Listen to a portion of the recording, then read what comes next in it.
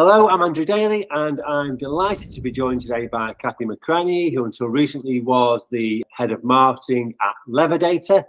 Prior to that, she was at Globality in a similar role, so she brings an enormous amount of experience in AI and its applications in the world of procurement tech to our conversation today. And that builds on 18 years at Cisco, where Kathy was also involved in some major transformations, a couple of notable acquisitions, which have given her a perspective which not many marketing people really have, because she's really got that connection between the marketing world and also the business world, and has used that in her career to really help their customers. Kathy, welcome. Thank you for joining me today. Thank you. It's great to be here, Andrew. Kathy, I wanted to start by asking you about some of the common hurdles that you see companies face when they are adopting AI, and particularly where that really impacts them in their operations and their growth strategies. Absolutely. So there are really 4 common hurdles that I've seen from my experience around AI adoption. The first one, big one, is the lack of data quality and visibility. Companies really struggle with this because they're using a lot of archaic tools, spreadsheets and emails, and they also don't have visibility to other functions across the company. So getting access to the high quality data that they need is really critical to be able to successfully implement AI. And in fact, Deloitte recently did a survey that showed that 35% of executives cite poor data quality as a major factor and a barrier in adopting AI.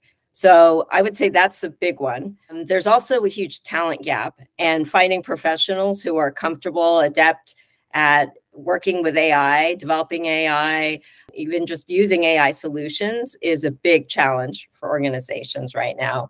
I'd say the third one is around cultural resistance. And there is a big resistance to change naturally within organizations, and especially when it comes to adopting AI.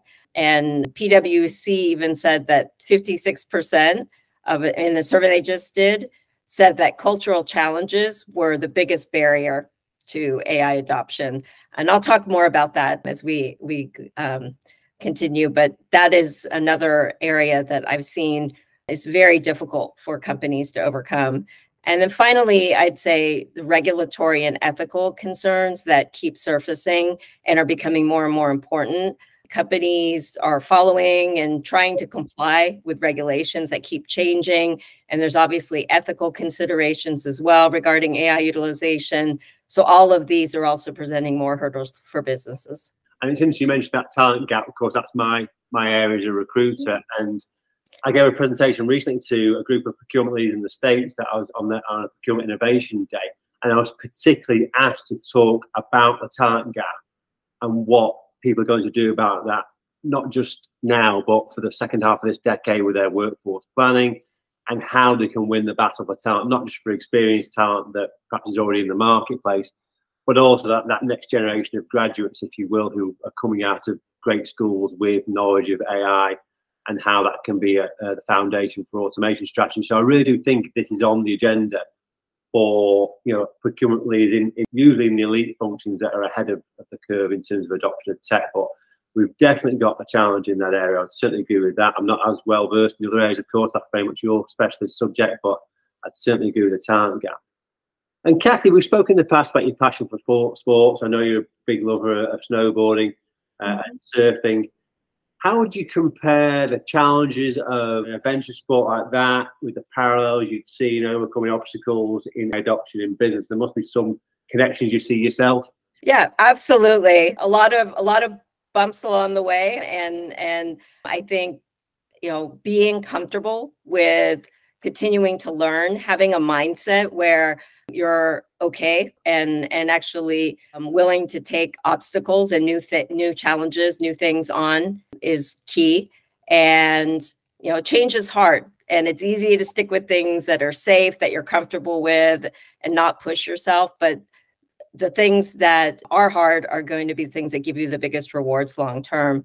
So I think that's been a big learning for me. I think risk management, just like surfing, snowboarding, any adventure sport, AI involves really taking a look at the risks and rewards and and taking calculated actions to mitigate the risks as well. Whether it's like a steep slope you're dropping into or deploying AI, you just won't get the benefits if you don't take the risk.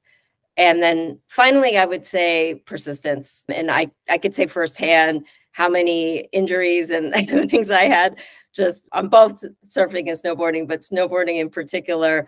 I think success requires that, again, you stick with it and you have resilience. Even if, you hit those bumps in the road, you just get right back up and you keep going. And then it becomes, again, the benefits just continue to snowball after that. Indeed. And you mentioned earlier on in that answer there about continuous learning. And I think that's something which, again, I touched on in my presentation about people fostering that sort of mindset, that sort of culture in their organizations, that now in this era of tech, tech moves at such a pace, we have to have that mindset of continuous learning and adaptability if we're going to truly embrace the opportunities. Then if you're somebody who wants to get better at your job enabled by tech rather than being somebody who's fearful of AI replacing you, for example, then that mindset is absolutely critical. As indeed, and again, to your other point about, sort of risk management and fear of failure, I think we both met, originally at a DPW event a couple of years ago in Amsterdam, and there was a couple of presentations in particular last year that I really enjoyed, actually from people from the States again. And they really talked about how creating an environment where people didn't fear failure, experimentation, curiosity, not being fearful of getting a negative outcome, actually embracing the fact that you might learn more from failing than you perhaps might do from succeeding. Although, obviously, a bit of context there on a snowboard, you don't want to take that too far with the risk management, obviously. So, yeah, I think there's some really good points there and really good parallels that we can apply in our personal lives to our business lives. So why, Kathy, here's a question for you. What are the key reasons why there's a difficulty for companies when they're integrating AI into their workflows? And how can leaders really navigate those complexities effectively? Because that's something which I hear a lot about. So starting with why it's so difficult, I think three things. One, it's highly complex. Implementation is complex. Integrating AI into existing workflows and or even disrupting the workflow is time consuming, and it requires resources and expertise. And so it takes time for companies to successfully find the right solutions and adopt them. And so, for example, the Boston Consulting Group said 70% of AI projects fail because of how complex they are. So it just underscores that it's not an easy thing. And that's why having the tenacity and the willingness to take on a new challenge is important. That being said, the returns, once you get over that initial hurdle and you invest the time, can be significant and way exceed the amount of time up front in adopting it. There's also the alignment with the business. And I think one of the things that can be difficult with AI integration is ensuring the initiatives align with the broader business objectives. Really important, really critical. You don't want to just adopt a solution to adopt a solution. It needs to have and provide tangible value that furthers the business's overall objectives. And then lastly, change management. Again, I know I brought it up, and you've brought it up, it really is important in terms of why companies have so many challenges with the integration. Effectively managing organizational change and overcoming resistance to AI among employees is the number one thing that's critical, obviously, for success. It can't be something where the leader comes in and says, we will adopt this, and then you expect that the employees will do it. In terms of, what's important in terms of really driving adoption, I think there's really three things. Getting leadership buy-in, per the point I just made. I think the most critical factor in adoption is that org leaders must champion AI initiatives and really show their commitment to innovation, providing the resources and support for the adoption. There's obviously education and training that's really key and important to help alleviate fears and build confidence in how people can really adopt and use AI. What are the benefits of AI? And then a culture that also really thrives and even incentivizes employees around experimenting and trying new things is also really key. Yeah, there's a couple of great points in there, Kathy, actually. And the education training, again, a bit of a sort of hot topic for me with the conversations I have. And I think there's a real gap between the elite that are experimenting and embracing and using technologies, not just AI driven, but, certainly that's in the equation. But the elite do that so much better than the pack, in my opinion. That's what separates them, and that's what enables them to attract and retain great people, because people can see the progression, they can see the opportunity, and they feel that their careers are being nurtured and they've got opportunity, as opposed to organisations that are looking enviously and saying, well, those people are doing some great things with tech. Why aren't we doing that? But we can't get the business case, or culturally there's some barriers to the adoption, which you touched on in the bit you spoke about change management there. So I think that's a really, really good point that you raised there.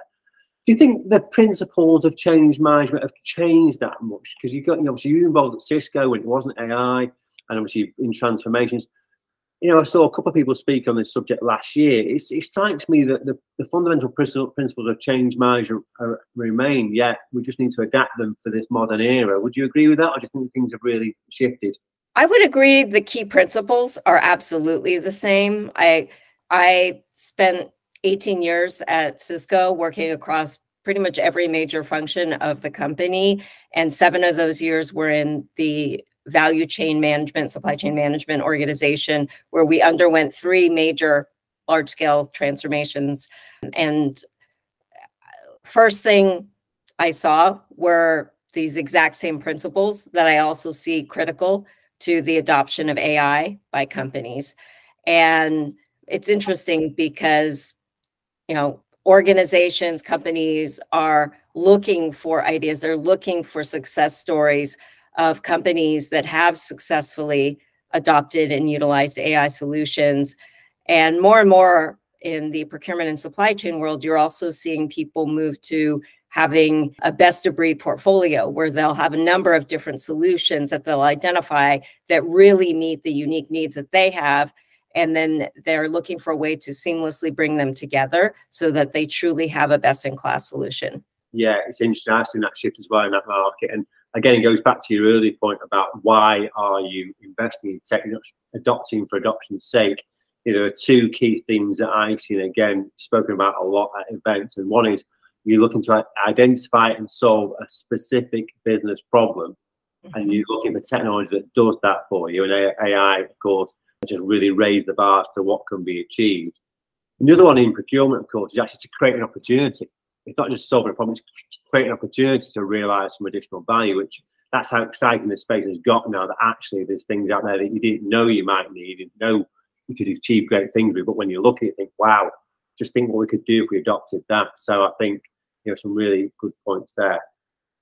So going back to your passion for adventure sports and how you sort of embrace risk-taking and calculated decision-making in your activities, how does that sort of draw a parallel with risk management and decision-making processes when companies are implementing AI tools, then, do you think? With balancing, the balance of risk and reward, I would say just like adventure sports, businesses have to weigh the risks and the rewards of adoption. And as I mentioned earlier, I believe around making calculated decisions about driving innovation and really trying new things that, again, may at first seem difficult, but will deliver huge returns. And also looking at ways to minimize the negative impacts while you're driving that innovation. So it's that balance that I think a lot of companies need to figure out. I think the other thing, just like as you look at how you refine your technique in sports, how you continue to work on how you pop up on your board and drop into waves, or how you drop into a slope on a snowboard. Companies need to really take an iterative approach to AI implementation and be willing to fail, learn from those failures, and adjust the strategies accordingly. Yeah, indeed. And that's obviously a cultural thing in a lot of organizations. But one of the questions I get asked at events, and I expect to actually speak on this myself later on this year, is about this whole fear of job loss because of AI, or certainly job change. And so for leaders, there's a challenge there, isn't there, to address the fears and the uncertainties for their teams about AI adoption. And rather than having people be fearful and not bought in, they've got to try and drive that culture of innovation and openness to technological transformation. What's the big challenge for leaders there to try and achieve that desirable environment for their teams, do you think? I would say that for leaders, couple of things. The buy-in, as I mentioned, is having a leader who is really willing to advocate and be the biggest proponent of the benefits of AI is really important. Microsoft CEO Satya Nadella is a perfect example, how he's always talking about the importance of AI and how it fuels innovation across industries. He does it internally, he does it externally. I mean, to me, leaders like that, whether, regardless of the size of the company, but having that vision, having that support and belief in the potential is huge. Education and training, I mentioned before, but I think as solutions become more intuitive, it's making it easier for employees to gain the benefits of AI without having to be AI experts. That being said, people need to be comfortable with AI. They need to be at least knowledgeable enough about its benefits, and also being comfortable, not being fearful of it affecting their jobs, to the point you made. There's actually research that shows that while jobs will be replaced by AI, more jobs will be created by AI than replaced. So it's an interesting trade-off, right? The jobs are going to shift, the skills that are needed are going to shift, but the net jobs are actually projected to increase. It'll just be a different job. So people that stay ahead of it, that keep up their skills, that have training, are going to be fine. It's the people that sit back and wait and don't jump in, lean in, that are going to struggle more. I have a son in college, and his favorite class right now is about AI and machine learning, because the curriculum is very focused on that right now. They're obviously preparing students for the skills that they know are going to be are critical, actually, for the workforce. And then I've talked about experimentation, but I think, really encouraging that and making it safe for people to take risks, as I mentioned, is really important. And, an example I've heard is, like, Google has this 20% time policy. I don't know if you've heard of this as well, but they allow employees to dedicate a portion of their time, 20% of their time, to what they call passion projects. So they actually are making it safe and carving out time in their day to do this kind of work. So again, another example of where a company can create a culture, can create a way for AI and more advanced technologies to be accepted, adopted, and thrive. Yeah, indeed. And again, several really interesting points. I mean, just going back to your point about job creation versus job loss. I mean, again, if you look at every industrial revolution we've ever had, that's always been the case. There was an example at an event I saw last year where a speaker from MIT talked about when Henry Ford created the production line, which initially had job losses in Ford. But so everyone could see the jobs that were going to go, so everyone was scared. What everyone didn't know was going to create a whole new industry around the motel and leisure sector, because people were able to travel. So we're sort of scared that we can see the jobs that will be affected or replaced, but we don't know yet the jobs that will be created. In the case of AI and automation, machine learning, obviously we've got a pretty good idea, but there will be jobs created, as there always has been, on the back of these efficiencies. So I think those that are fearful the best thing you can do really is to embrace it. And again, I'm speaking at an event next month in London, and I'm asked, and the title of my presentation is Climbing the Career Ladder in an Automated World. And what I'm saying to people is, don't wait for it to happen to you. Get out there and make it happen for you. So embrace digital literacy. So again, to your point about you don't have to be an AI specialist to use AI. Get to a level of technical competence whereby you can actually feel comfortable using these tools, and you show your curiosity and embrace it. And you may go from being somebody who's initially fearful to having a degree of digital literacy to then the next level of tech skills, which is technological proficiency, where you've got a deep knowledge of a particular application or a particular capability. And these are all skills that, when I speak about the future of digital procurement, that people need to develop. And so great companies like Google that are giving people, a fifth of their week to actually, work on those passion projects. Wouldn't that be a privilege to work in an environment like that where you can do that? And so, because a lot of people want to do this but don't have the time. So to be freed up is just a wonderful initiative, I think. I think I see it in some other organisations, not quite to that extent, but you see it in other companies where they're encouraging the people to invest in themselves. And these are the skills they can develop, because there's definitely some evidence, I've not seen any research, but anecdotally, that we don't train and invest in training development in people like perhaps we might have done. I think the turning point was actually the credit crunch. I think actually budgets got tighter, and that was one of the things that got put to one side, and it's never quite come back in a lot of organisations, which really is why you've got a rise in things like in terms of contract labour and that sort of thing, because people don't necessarily see as much value in being employed anymore. So there's a number of variables in that equation, which I've touched in my usual random fashion. But again, some really relevant points there about the impact of AI on jobs and skills. But my message would always be, don't wait for it to happen to you. Get out there and make it happen for yourself in your spare time, or go find an environment where you are encouraged to embrace that and go and work in that sort of organisation.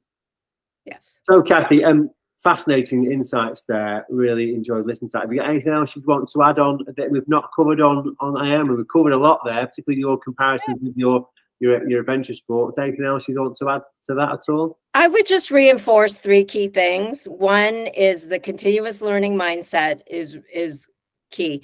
And I do think, finding a company that will support, the innovation and the adoption of AI is huge. But it really is, to your point, back on the individual to really grasp this, own this, and have the passion and the interest in AI. I think in addition to the continuous learning mindset, be willing to take risks, take a chance. Again, smart risks, but take those risks. And then finally, be persistent. Don't give up. Like I said, like when I was learning snowboarding, learning surfing, there's so many times when I wanted to give up, and I didn't, and I stuck with it. And now I'm finally starting to see the results of that years later, but it's been invaluable, and I would never give it up. Anybody that wants to get in touch for more details, of course, everyone knows you can get me on LinkedIn. And if you want to talk about skills, talent, hiring, anything related to this, I'd love to hear from you. And of course, if you want to talk about AI in business, anything marketing related around those subjects, around software, then of course, Kathy would love to hear from you. And you can also get Kathy on LinkedIn. So thank you for watching, everyone. I hope you've enjoyed it. I've certainly enjoyed listening to Kathy. And thanks again. Really appreciate your time. Thank you. Appreciate it.